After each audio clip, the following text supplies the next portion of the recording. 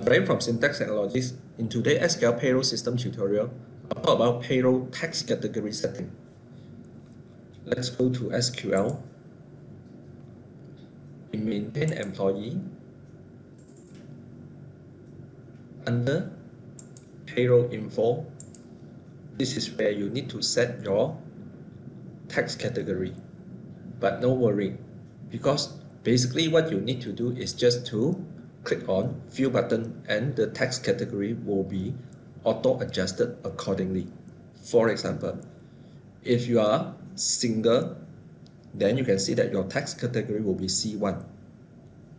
If you are married but wife is not working, then it will be C2.K. K stands for Kanak, means that your children. So if your spouse is working, then you click is C3.K.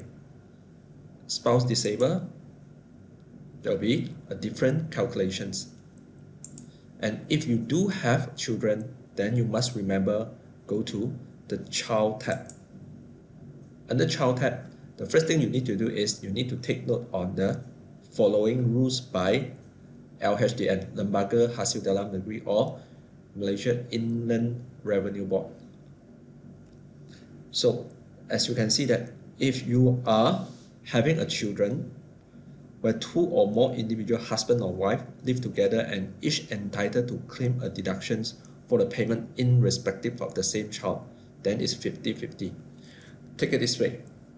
The first thing that you need to know is, let's say husband and wife and only have one children, then this children for tax deduction purpose is under husband or wife.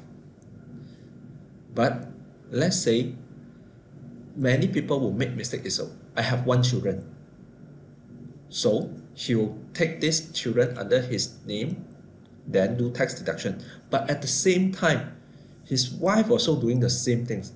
Then meaning if these things happen, the PCB calculation will be incorrect. Then there might be penalty later on. So you need to ask this question to your staff. How many children you have? Then this children is under the deduction of PCB under your name or your wife name or husband name. Okay, they must tell you, they must know. You will not able to know this, only they will know. Okay, so do this exercise to get the children informations. After you confirm that this children is under his deductions, then you need to click on plus, put in the children name,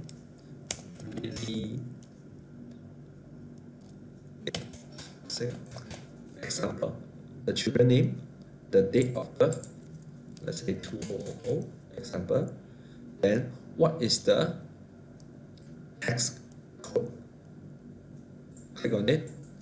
Then you need to know this children is under 18 years old now, or is 18 years old and above and receiving full-time instruction include certificate, or which category. Then they need to select. Please ignore the 1437. It doesn't mean that when you select this you have 7 children. No, it's only meant for PCB calculation, a formula that we will use. Okay, ignore the number over here. You only need to concentrate on which category. Okay, so if that you have 2 children, then you plus again and key in accordingly. Okay, so after setting this one, then basically what you can see is when you save it, you go to payroll info, then the tax category will be amended accordingly. So no need to worry the tax category. Basically you just answer a few questions will do. Well, once again, thank you for watching. I'm Bryan from Syntax Technologies. Thank you.